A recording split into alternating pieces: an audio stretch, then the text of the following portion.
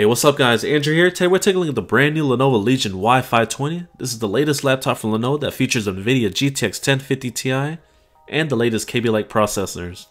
This is Lenovo's response to the Acer VX15 and Dell Inspiron 7567. This model also has 8GB of RAM and a 1TB hard drive running at 5400 RPM. And the retail price of this unit is $919. This laptop is mainly made out of plastic, and the top section has this checkered stripe finish that looks pretty good. And here goes the side view of the laptop. The laptop comes in about an inch thick, and the weight comes in at 5.3 pounds. Here's a quick view of the bottom panel. You got your two rubber feet on the bottom, one on the top, and your intake vent. The interior is also made out of plastic, however the palm rest kind of has like the soft touch coating that adds a real nice feel. Lenovo does try to make the Y520 stand out with this plastic strip here. They're trying to make it look like a brushed aluminum finish, but it isn't. The build quality on the Y520 is surprisingly pretty good. There's hardly any keyboard flex, and the display flex is about average among other gaming laptops in this range. And let's take a look at the exterior flex. Again, Lenovo did a pretty solid job overall with the Y520.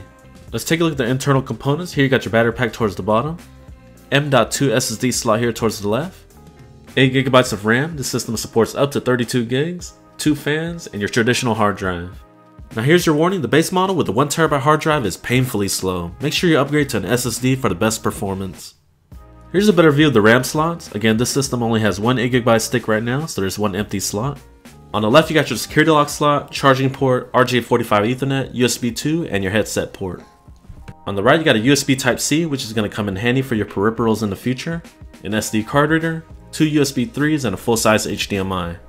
This trackpad feels pretty solid. It's not using the Windows Precision drivers, however it's using the Elon drivers. There's also 2 physical buttons on the bottom, and the button itself is not a push down button, so the only option you have is tap to click. This laptop features a standard full-size keyboard with a 10-key numeric keypad. You also have some dedicated function keys towards the top, which also controls your volume and more. But the downside here is the 10-key numeric keypad. They've shifted the number lock key towards the bottom and removed the enter key, which makes it very weird. I would often have a lot of missed punches here because of the new number key layout. However, besides that, this keyboard is very comfortable to type on and the key travel is adequate. And yes, you do get a backlit keyboard, it's highlighted in red, and thankfully Lenovo does hook you up with multiple brightness settings. You got low and high.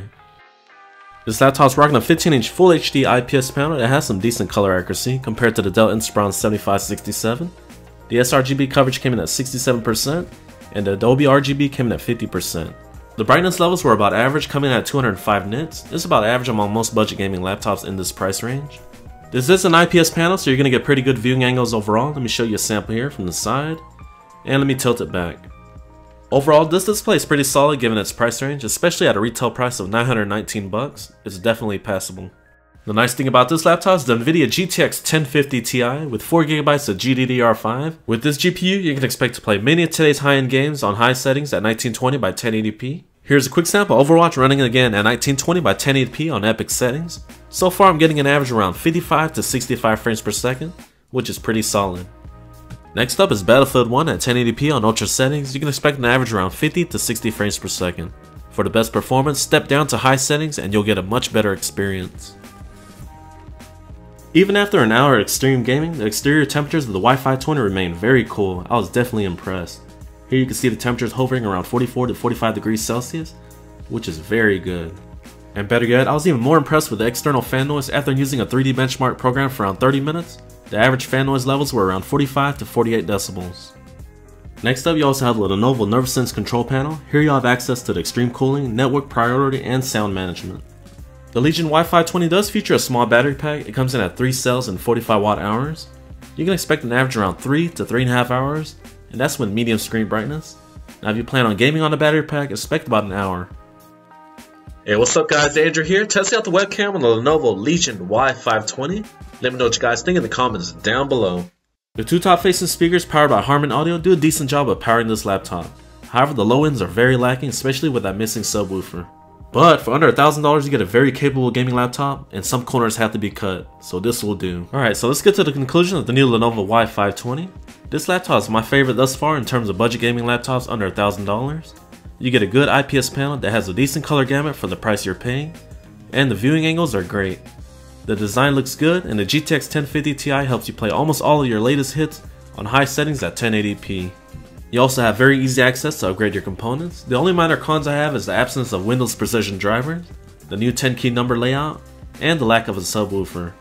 At the end of the day, I highly recommend this laptop at its $919 price point. And better yet, Lenovo is currently running a sale for $849. That's a great bang for your buck right there. I'll keep you guys updated on pricing. Alright, I hope you guys enjoyed the review. If you guys enjoyed it, please be sure to smack on that like button and don't forget to sub. Thank you guys for watching. I'll catch you guys next time.